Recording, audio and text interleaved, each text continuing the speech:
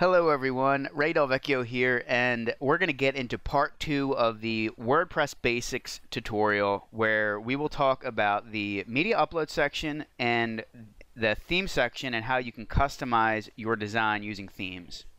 So if you remember from the last video where we went into posts and pages, I showed you that you can add media to a post or a page, and anytime that you add media like that, it's going to go to your media library. So if you would like to see all the photos that you have uploaded, you can go over to this media section, and this isn't actually limited just to photos. You can upload any type of file if you want to upload PDFs, or it looks like they have a music icon here, so maybe you can upload MP3s. So this is really the area where you're going to upload all your media, or like I said, you might upload it in the post or the pages section, but once it's uploaded, you can review everything that you have in your WordPress media library from here. So I mentioned in the last video that I uploaded this image right here a few days ago. So what I'm going to do is I'm just going to add a few new images. So let me click the add new button, and I'm just going to drag and drop 3 free stock photos into here. And you'll see that they upload, and then once we have them uploaded, we can click on the image and get more of the details for the particular image. We're done uploading here, so let me click on one of these images, and the first thing you want to see is that we can get the URL for this particular image in here.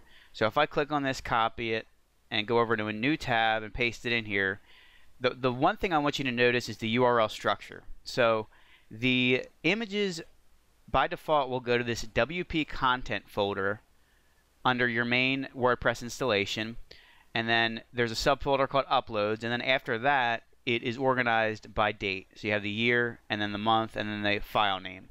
Now, in addition to this main large file, WordPress is also going to generate a couple different sizes. They're going to have a large size, which is a little bit smaller than this, a medium sized, and then a thumbnail sized image. So one thing about adding images to your website is that images are big files. So if you have a website that has 10 or 15 images on one page and they're all really, really big, your site's going to take a little bit more time to load. So in general, I'm going to resize most photos to about maybe 1,000 pixels max width before I even upload them to WordPress. But if you don't want to do that, if you just want to upload the large files, what you can do is just choose the different file size that you would like to add to a particular page or post. So if I go into one of these pages, let me go into the contact page, and I will add a image right down here. So we'll go to the add media section, and we don't want to upload. We want to choose from the media library, which we just uploaded, and I'm going to choose this file. And you'll see from here, this is where we can decide our alignment, if we want to align left, center, right. So I'm going to choose center for this. You can link an image if you would like to link to either another page on your website or to a separate website. And then this is where we choose the size. So we have our full size, which is 1500 pixels by 1228. And you can see that they also generate a large size, a medium size, and a thumbnail. So because I don't want to do the full size image, because our screen, especially if most people are coming on maybe a tablet or mobile, they wouldn't even see this full size. So let's just put in a large sized image on here, and we'll insert it into the page. Let's update that page and take a look. So I'll click on the link, open in a new tab, and here you go. Now you might be asking, what is the size that, or what are the sizes that this original image gets resized to? And we can adjust that from over here in the settings. So I'm going to go through these other settings later in another part of this video, but let me go over to the media settings, and you can see here, this is where you can choose your thumbnail size, your medium size, and your large size. And the one thing here about the thumbnail is you'll see that it's 150 by 150, but normally you want to resize images that are going to be proportional. In this case, we're going to resize it to a square, even if the image is rectangular. So I normally like to do that. I like to have the thumbnails at a square size, but this is all going to depend on where you're using the thumbnails and the design of your website. And here, as I showed you before with the URL structure, normally it's by default your uploads are going to be divided into folders based on the year and the month. I think if you uncheck this, everything's just going to be lumped into that uploads folder, so there won't be any subfolders. But I normally like to leave this checked off where I have the month and the year folders. Another thing that WordPress has built in is the ability to create a photo gallery. So if we go back to the same page, I'm going to go back to this contact page, and I'm going to delete this image for the time being. Another thing you might note here is that this is what's known as shortcode. Anytime you see these square brackets, that's what's called shortcode. This was originally on here from a plugin that I deleted, so I'm just going to delete this code right now, and we'll discuss plugins a little bit later. But what I want to do is go to the Add Media section, and instead of just selecting a photo from here, what I want to do is go to Create Gallery. And you can see the other options that here is create an audio playlist or a video playlist. But I want to go to Create Gallery, and I'm going to click on 4 of these images. And once we do this, we can click the Create a New Gallery button. If you'd like to put in captions here, you can do it. You can see this one has one. Man having be happy, sticky note on forehead. I don't know where this came from, but I'm just going to delete that. So we have no captions on here. And you can link to the attachment page, which every media a piece of media that you upload to WordPress has a page. I don't like to do this. I mean, with a gallery, you're normally going to want to link to the full-size image. So instead of linking to the attachment page, I'm going to link to the media file. And then you can choose how many columns you want. So this is going to depend on the width of your content area. If it's smaller, you might only want 1 or 2 columns. If it's large, you might want up to 4 or 5. I'm just going to stick with 3.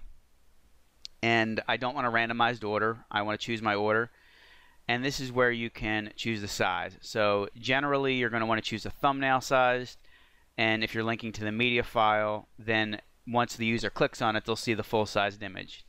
So let me insert this gallery in here. And you can see how it looks in the Visual tab. And if we go over to the Text tab here, you'll see the shortcode. So you see the square bracket, gallery, the link equals file. So this is what's telling the gallery to link to the file as opposed to the attachment page. And these are the IDs of each media file. So you can see 17, 16, 8, and 15. So those are the IDs of the media files. And if we go, let me open up the media section here really quick. I'll open it in a new tab. And you'll see if we click on this image, if you look at the URL up here, you'll see item equals 16.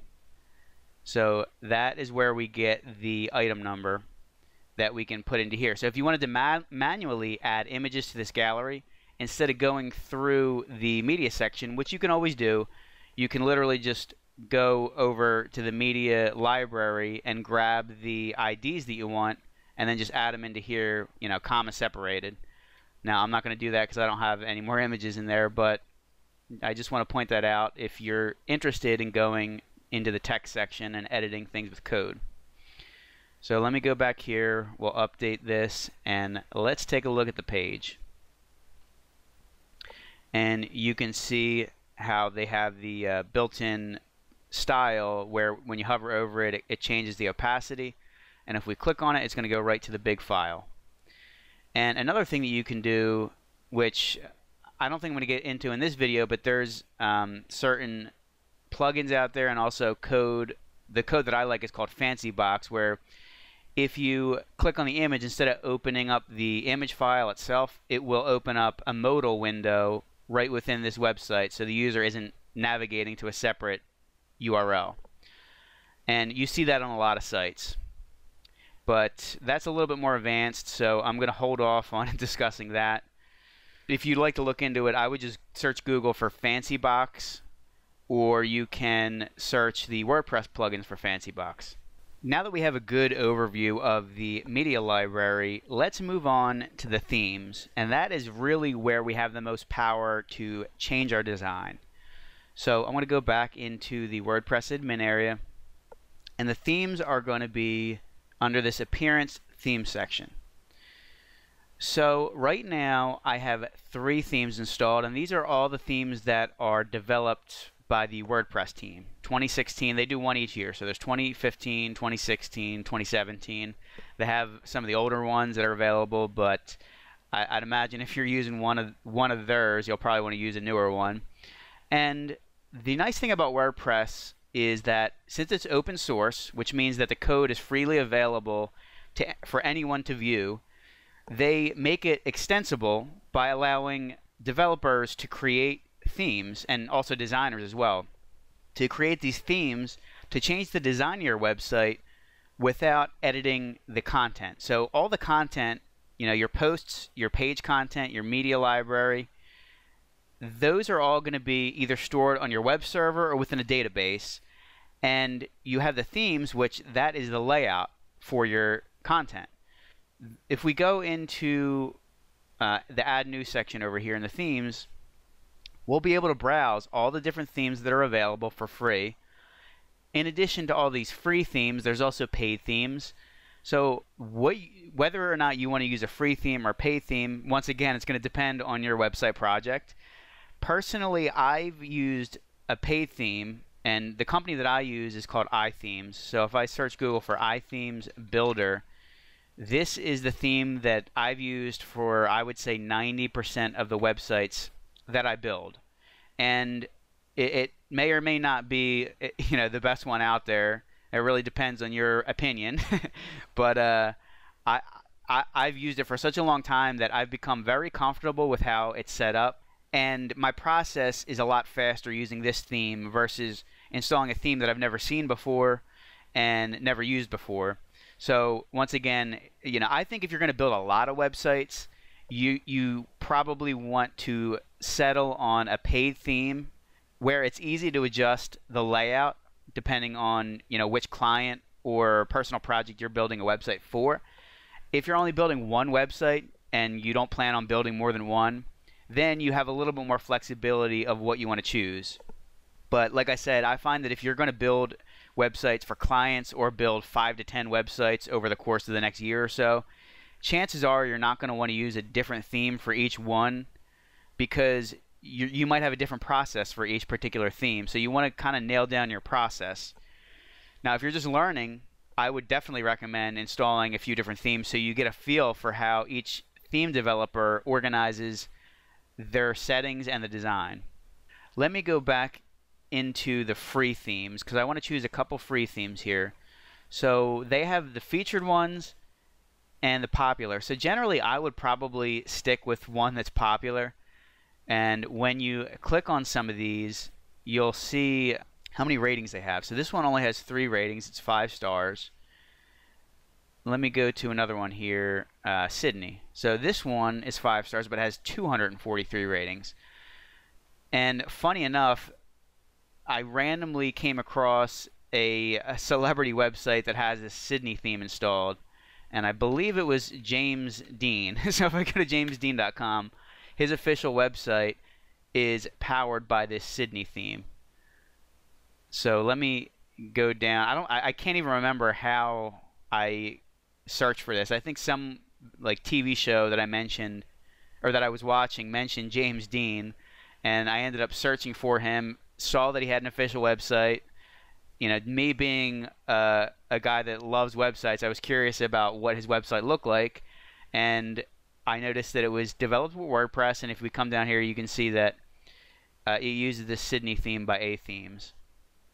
So let's take a look at this one. Let's install this one and see what it looks like. So we just click the install button, and then once it's installed we have to activate it, because right now I still have the 2017 theme activated. So I'm going to click activate, and another thing that you'll notice is some of the better themes have plugins that they recommend so that so it's easier to develop your design. You can see right here this theme recommends Page Builder by Site Origin and Sydney Toolbox for custom posts and fields for the Sydney theme. So right now I'm going to just take note of these 2 plugins. Maybe I'll open open up the URLs for them. And actually, it looks like these are these are links that link within WordPress. These don't go to an external website. So if I click on them, it's just going to open up a modal window here. And it looks like this page builder by site origin, yeah, it's got over 1 million active installs, 915 ratings. So this is obviously a nice plugin that it looks like it probably adds drag and drop functionality to designing the page. Let me see the screenshots here. And yeah, that's what they have right here. You can see that they kind of abstract away the visual editor and the code editor within WordPress and make it a little bit easier to build your layouts. You know what? I'm actually going to install this right now. Now that I see that it's got such high ratings, let me install it. And I'm going to do the same thing with the Sydney Toolbox. I'm just going to go ahead and install it. Now this one, it doesn't have a lot of ratings. We only have 3 ratings. There's 2 5-stars and 1 1-star. It does have a lot of active installations. There's over 100,000. So let me install this. It doesn't look like I activated either of these plugins. Just like with the themes, you have to activate the plugins. So let me just quickly drop into here, and you'll see that we don't have these activated yet. So they are installed on our web server, but they're not, like, the functionality of the plugin won't be available to us until we activate it. So right now, all I want to do is check out a few of our pages with this new theme installed. So I'm going to go back to this contact page, and this is the 2017 theme. So let me refresh it and take a look at the Sydney theme. And you can see the difference here. So first of all, the header is a little bit different. It's got a different background image. We have our content area, which is a little bit wider and to the left. The gallery has a little bit bigger of a space between each thumbnail, and you can see there's actually no padding between row number 1 and row number 2, so that's something we might have to edit. And let me go to the home page and see what the home page looks like. And this is what we saw when we originally installed the Sydney theme. So I'm sure with this we can change the background image, we can change the text here. And once again, depending on your website project, this might be a great layout for you, or it might not fit what you want to do at all. So, you know, choosing a theme is very personalized. So let me just go through a couple different themes. I want to install a few different themes just so we get an idea of how they look. Let me go back to add new. And I'm going to install this Better Health one. This actually looks like it might be a good theme for, you know, a business. So let's install this. It looks like they have a different layout here under their thumbnail versus what we're seeing over here. This is more the blog layout. So it's installed. Let's activate it. And I don't know if they registered my click on there. So yeah, there we go. Click it again and we have it activated now. Let's refresh. And you can see that this is very basic as well. We would need to do a little bit of tweaking to get it to look the way that we just saw with the thumbnail. This tutorial isn't going to go into customizing a theme, since that's a little bit more of a detailed subject, and it's like I mentioned when I first started talking about themes, the way to customize each theme is going to differ depending on the way that the theme developer created the theme. And that's why I recommend, if you're going to build a lot of websites, finding a probably a premium theme that you like and sticking with it so you understand how to adjust the layouts from project to project. Now let me go back into here. One thing I want to show you is that the themes consist of PHP files and a CSS file. So the PHP files are what generate the pages of the website, and the CSS file is what gives the page the design and the style. So you can take a look at what files make up this theme by going to the Appearance Editor section. So if we go to Appearance Editor, you're going to see here, by default it's going to show you your style.css, which is your main CSS design file. This is what you can customize if you'd like to change any parts of the design. And over here, these are all the files that make up the theme. So you can see this is the style.css. We have a functions.php, and there's a template for all the different pages. So you have an archive template, a comment template, a footer template, a homepage template, frontpage.php, header.php for the header, and index.php, which is normally the fallback if any of these aren't used first. So there is like an order of precedence with the template files. So if it's an archive page, it's going to go to archives.php, but if it's a random page that doesn't fit, archive or the home page, like say an inner page, like the about page, it would likely default to either index.php or actually down here I see page.php. So this is going to be really confusing to you if you're a complete beginner, and I wouldn't recommend editing these files if you think that I'm like speaking gibberish right now. I would not even attempt to edit these files. The one thing that you want to know is that if you're going to customize a theme, you almost always want to create a child theme. So as I mentioned within the update section, within the dashboard update section, themes and plugins are updated for security reasons and sometimes for design reasons. If you were to add customizations to this file, like say this style.css file, you wanted to add a few lines of code to customize it, if this theme developer put out an update and you downloaded that update, it would overwrite your customizations. So what you want to do is create a child theme that builds off of this theme.